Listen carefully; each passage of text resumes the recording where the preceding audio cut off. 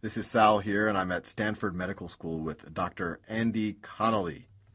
Hi there, Sal. I'm here with you to discuss histology today. Histology, and forgive me for what is probably a silly question, but what is histology?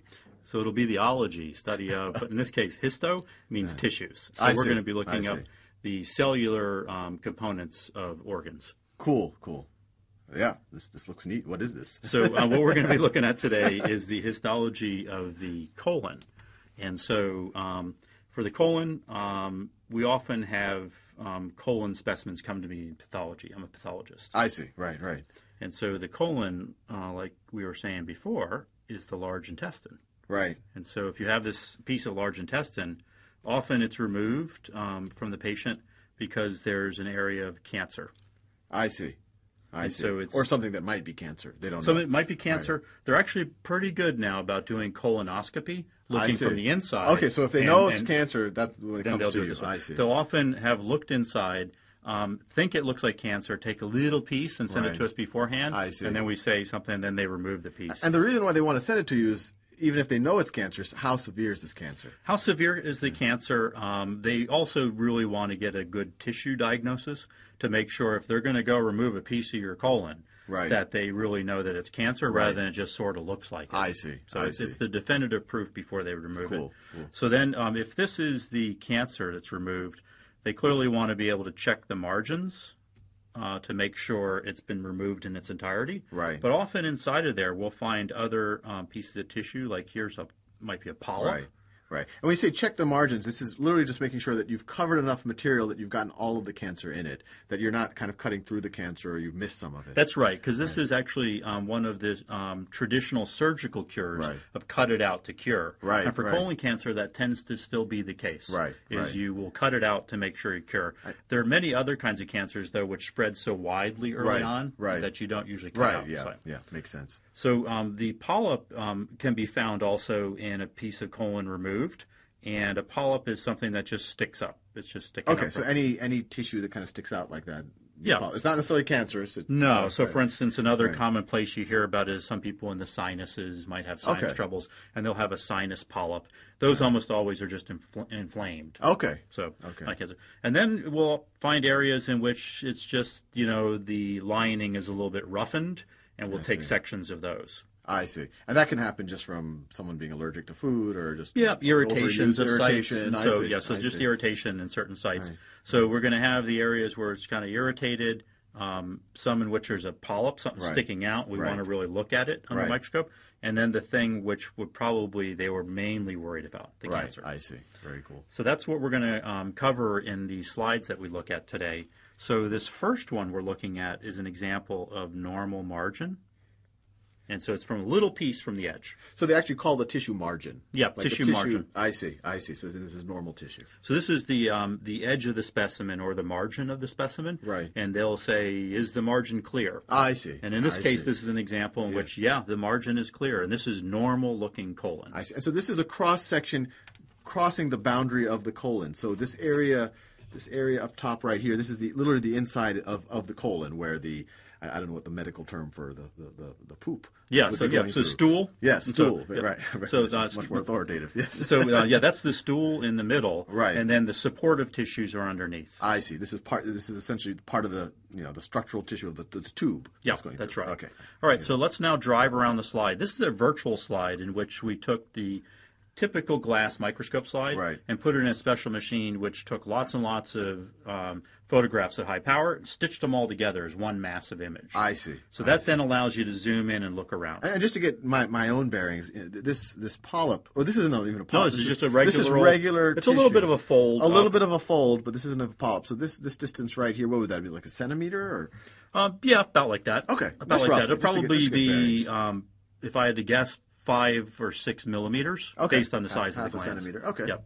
So now to drive around, what you'll see is you'll begin to see me driving around with this arrow, and these are the controls for the program for zooming in and out. Okay. And so if I'm going to zoom in and out, you can see I click on something, and what we'll be able to do is look at something more closely. That's and this amazing. Gives us the looking at the, and the word here is mucosa. Mucosa, very similar to mucus. Right.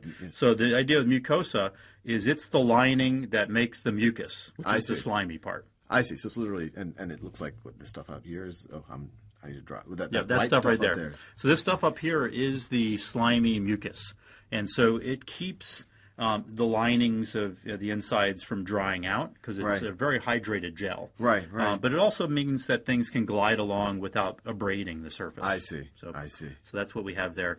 And then when you look at it, it has architecture in which these are glands. They're like test tubes sticking down. Right. And the purpose is to increase the surface area. And the term gland, you hear it a lot in medicine, it's just any structure that's containing fluid and can release the fluid.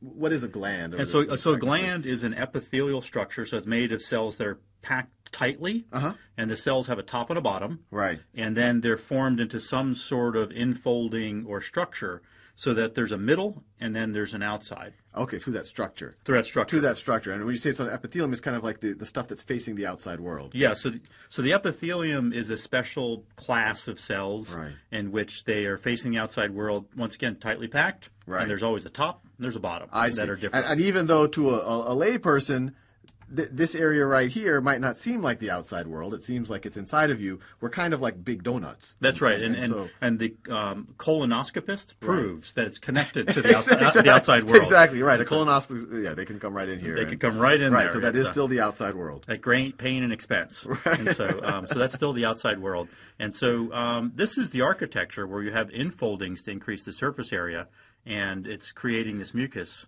Wow. But let me look at the highest power here, which is to then look at these cells. Why mess around? This is cool. So when we look at these cells, there are two main kinds of cells. There's this one here, which is the goblet cell. Goblet cell, right? And so this is, and it's this whole. It's not just this white part. It's the part that goes all the way down there. Yeah. Or here, let me have that pen. Let me have that pen. You're the expert. And so here it is. It's got a top like that, and then you see this wine glass. Oh, okay.